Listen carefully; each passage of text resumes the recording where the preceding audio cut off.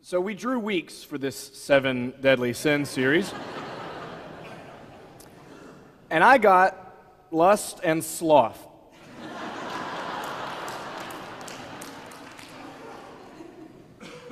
I'm still trying to make sense of what that means, but I'll roll with it.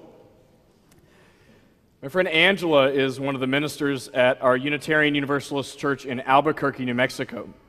And she recently preached a sermon with the title, Good Sex. She received a phone call from a Good Samaritan that week to the church office, and the church receptionist answered, and the person who thought they were doing the church a favor said, "Listen, I think the teenagers in the neighborhood have been messing around with your church sign." And the receptionist at the church said, "Well, does it say the same thing on all 3 signs?" The person said, "Yes, it does." "Does it say good sex?" "Yes." "Well then, it's all good. Thank you very much for calling." The person was concerned and trying to do them a favor because of the assumption that no church community could possibly preach a sermon about good sex. And why wouldn't that person be confused? So much of religion, so much of the tradition out of which I came and many of you came has been used in a way that diminishes one of the core aspects of who we are as a human being, relegating something natural, healthy, beautiful into something dirty or obscene. Now, I realize that in preaching a sermon with the title Lust, and standing here with our church organ and choir, the hymns, the chancel, the pulpit, the robes and stoles, in some way I have to contend with the fact that you are projecting onto me in this moment all that you've ever heard about sex and sexuality from anyone who stood wearing a robe and stole, hymnals with a church choir, organ, and chancel. So, if something's wrong, blame it on them. I understand that I will not get to what all of you want us to get to.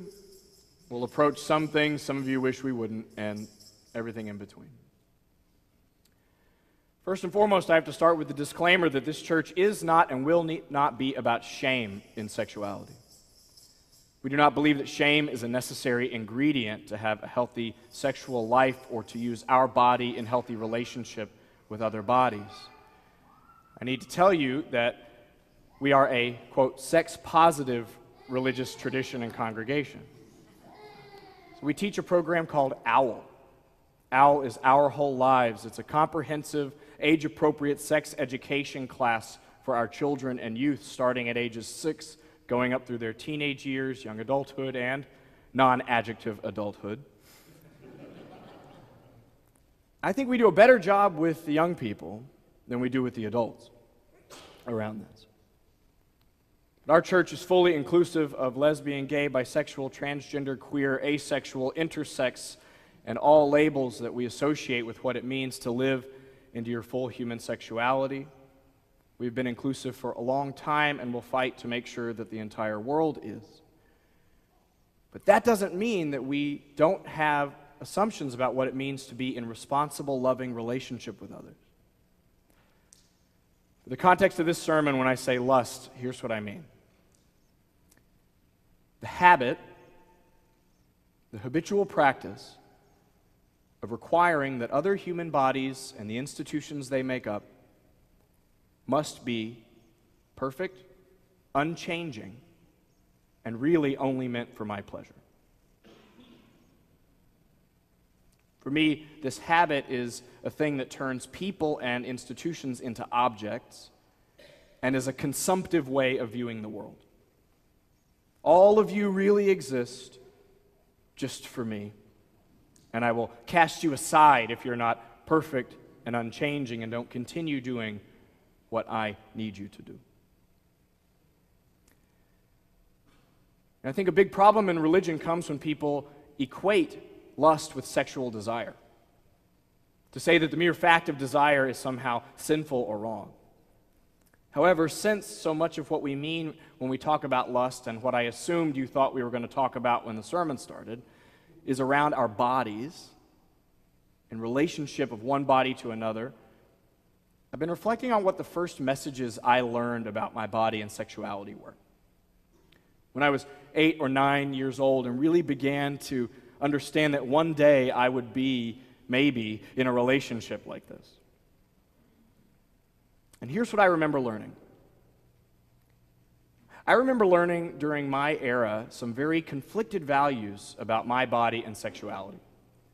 Now, people my age grew up in a time that was not the restrictive age of the 40s and 50s culturally, nor was it the era of free love and reacting against restrictive societies. My generation is actually looking for structure, community support. We trust institutions and their leaders. But I grew up in an era in which Mr. Rogers told me he loved me and everybody else did, in which I was free to be you and me. My parents told me that my body was good, natural, that the bodies of my gay and lesbian brothers and sisters were good and natural, that sex was a healthy part of human life. And yet, during that moment of becoming aware at 8 or 9 years old, for me, it was also during the height of the AIDS crisis. We didn't know much about what the results of this would be. Certainly, there was no thought of a cure then. And so I was taught the conflicting message that my body was good, whole, to be used in relationship with someone that I loved, but if I didn't do it with the right person, a clean person, if I didn't marry them first, there's a good chance I would die. Your body is whole, good, natural, and loving. It's very dangerous. I was also brought up in an era in which, rightly, our society had decided that we might start wanting to educate young boys about the oppression and injustice that men have brought to women in our society and others for too long.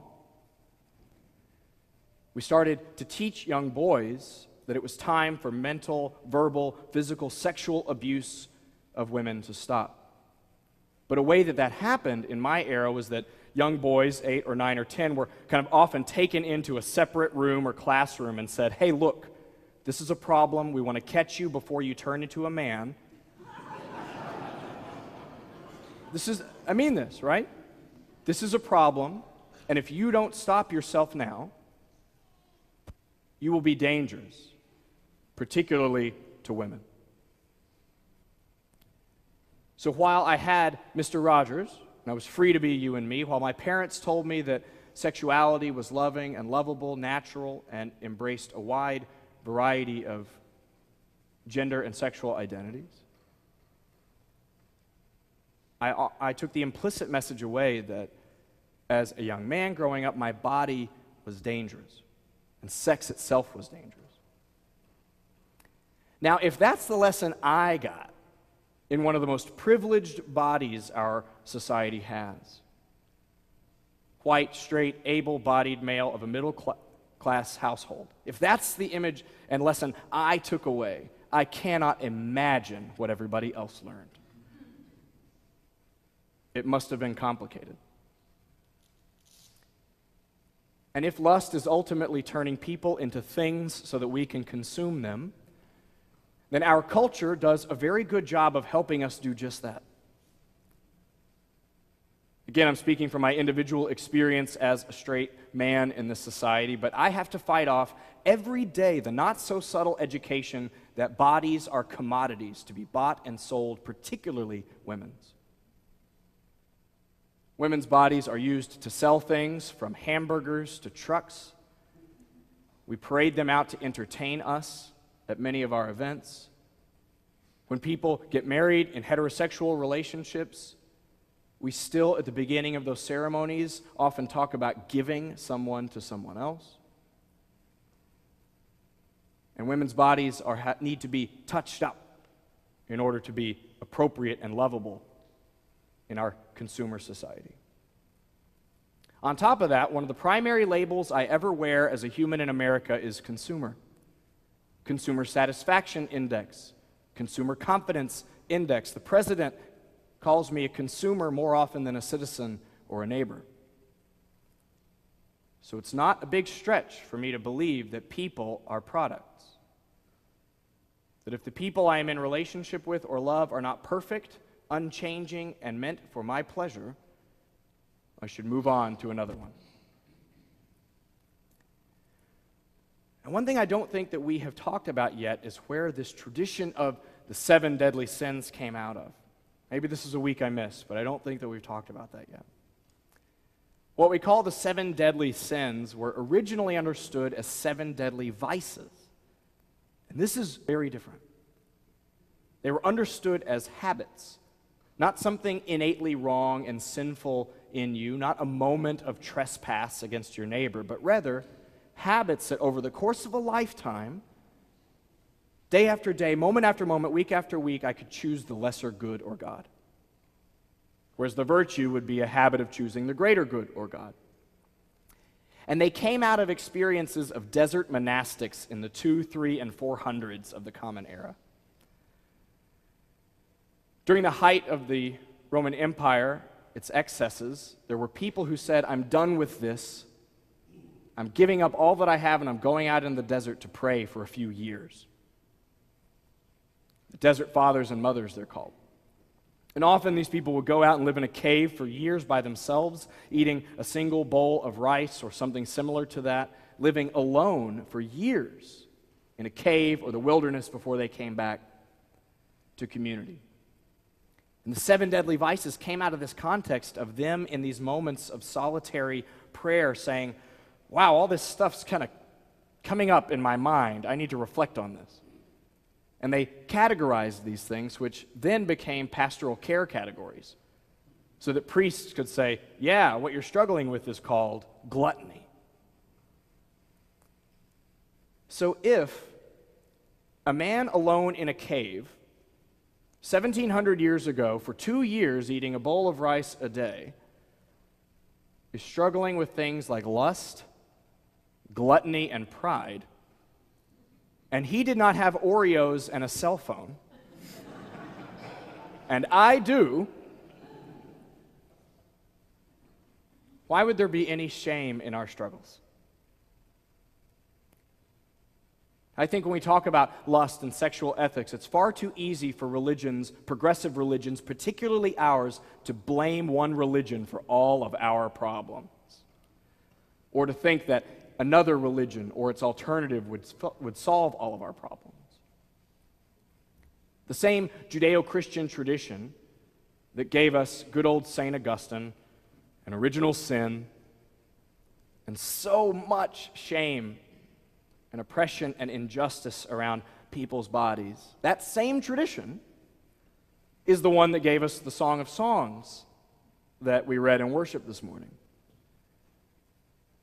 This is a love poem, and I'd like you to go back and read it on your own. Choose the New Revised Standard Version.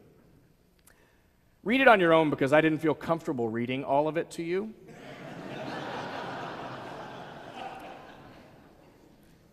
This is a love poem that seems to be about a multiracial couple, unmarried, and their desire for one another out in the fields. It starts with the narrator, a woman, saying, "Do not blame me, I am black and beautiful. Do not use that against me with my partner." They get into descriptions about what it means to be in physical relationship that I promise the Highland Park Parents Association would have censored if they didn't know it was in the Bible.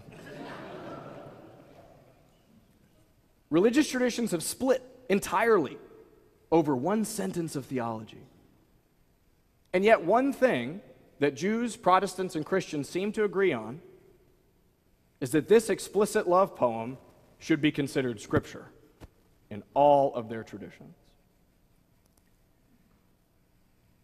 There's something that says it's okay for us to have longing for one another and one another's bodies as an expression of God. On the other hand, we shouldn't believe that Unitarian Universalism is the salve that will take all of our complications away, or that the lack of religion would do so either. So Channing Hall, our fellowship hall, is named after the Reverend William Ellery Channing, the father of American Unitarianism. He's one of the first people to call us Unitarians in the early 1800s in Boston. My professor, Tandeka, in seminary showed us some of his journals in which he wrote that he was deeply ashamed of his effeminate body and that he was having inappropriate sexual desires. What is a man in the early 1800s who believes that he is too effeminate and having inappropriate sexual desires struggling with?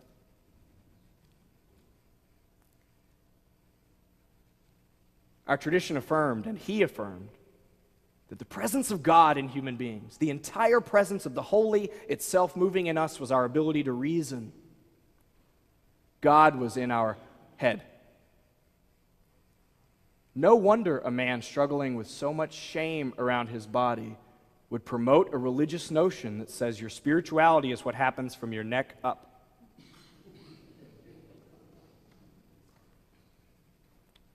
He's also our ancestor. But the reason why lust is important for us today is not because of some small-minded notion of what it means to be a sexual human being. I'm not going to prescribe any course of action for you. The reason lust is important to us as Unitarian Universalists is because our faith is entirely 100% rooted in the notion that right relationship is what saves us. We're not orthodox, we don't have right beliefs. We're not orthoprax, we don't have right practices. We're a covenantal religion that believes that right relationship is what makes us whole and healed. Particle physics and our holy texts tell us the same thing. All of reality is interrelated. Every single atom in the known universe is in relationship with every other atom in the known universe. I listened to a story on the radio just a few weeks ago about scientists who were able to figure out how to manipulate one atom and have it be changed miles and miles away in its partner atom. They believe that this dance is happening all over the universe. It questions free will entirely. But what it also does is says all of us are deeply in relationship, whether we want to be or not.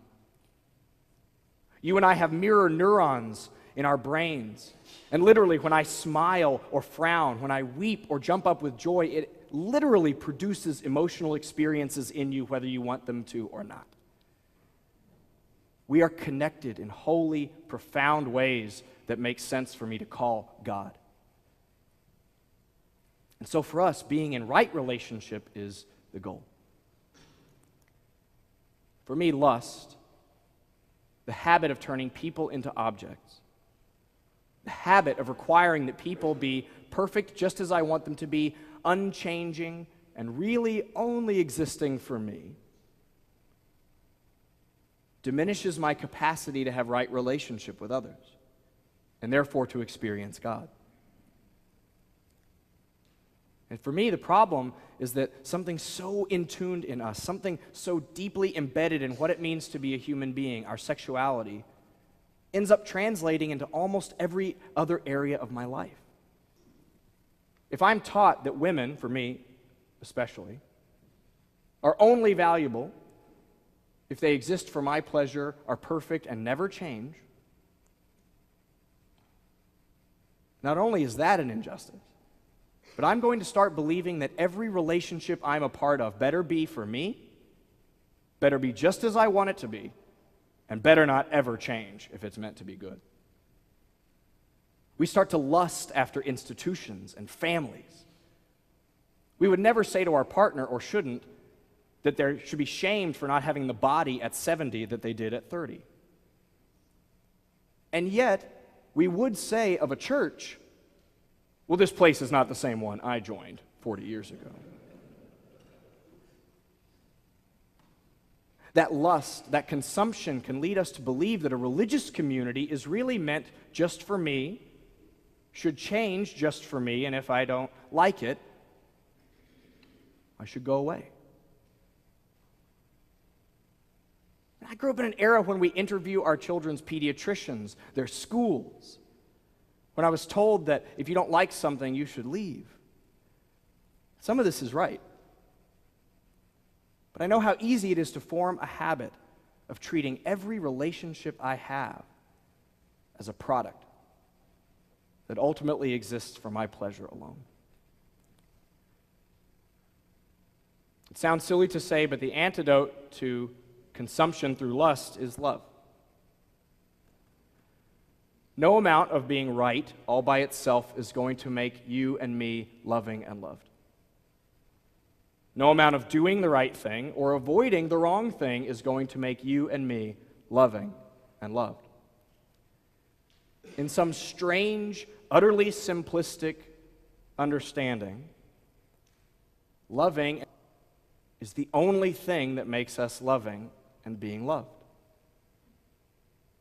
Right relationship is ultimately what heals our broken parts and makes us whole. Here we are, creatures who exist in a universe based entirely on relationship. We are creatures hardwired, built for relationship itself. And in a world that is difficult enough to live in already, why would we practice anything that restricts our ability to love? As creatures built for relationship, if we practice a way of living that consumes the human beings around us, we will at the very least be disappointed, and at the worst be utterly lonely, even in a crowd. Love invites mystery. Love says that there is more to other people than just me. Love is a path towards surprise, mystery, wonder, challenge, new learning, and new life.